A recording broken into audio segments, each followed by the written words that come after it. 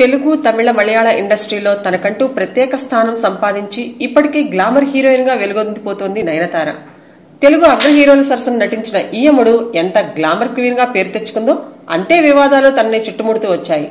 అప్పట్లో సింబు, ప్రభుదేవలతో ప్రేమాయణం కొనసాగించిన ఈ అమ్మడు ప్రస్తుతం దర్శకుడు విఘ్నేష్ ప్రేమలో మునిగిపోయినట్లుగా వార్తలు వస్తున్నాయి. తాజాగా భారతీయ ఇతిహాసాలు, రామాయణం, మహాభారతం గురించి ఇప్పటి వరకు ఎన్నో సినిమాలు, సీరియల్స్ వచ్చాయి.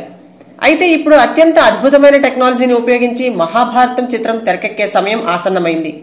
ఇప్పటికే మలయాళ సూపర్ స్టార్ మోహన్ లాల్ ప్రధాన పాత్రలో తెరకెక్కనున్న ఈ చిత్రంలో పలు భాషలకు చెందిన ప్రముఖులు ప్రధాన పాత్రలు పోషించనున్నారు. సుమారు 1000 కోట్ల బడ్జెట్ లో రూపొందనుంది.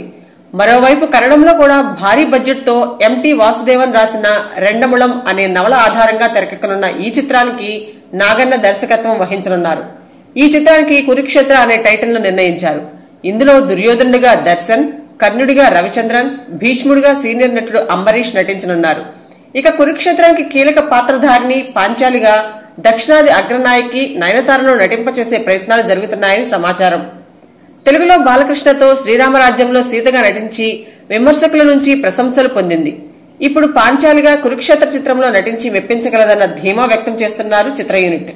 అంతేకాదు, నయనతార ఇప్పటికే సూపర్ అనే చిత్రం ద్వారా కన్నడ సినీ ప్రేక్షకులకు పరిచయమయ్యారు. ఈ వీడియోపై మీ విలువైన కామెంట్స్ మాతో షేర్ చేసుకోండి. సబ్స్క్రైబ్ చేసుకోవటం మర్చిపోకండి.